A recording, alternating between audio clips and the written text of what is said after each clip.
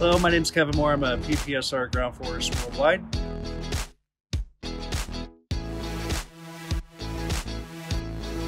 Okay, today we're going to talk about basic water maintenance on the water pumps. So on the Berkley water pumps, there's two grease zerks right here and right here. We recommend to grease the pump at least once every 3 months, depending on your usage. 1 to 2 ounces will suffice. Do not over-grease or you'll risk damage to the seals on the water pump. For the second part, right in here is the packing. It is water lubricated. It is designed to drip about right here once a second. Any more than that, tighten down this nut here, and on the other side is a nut. So you tighten a quarter turn here, quarter turn on the other side, quarter turn, back and forth.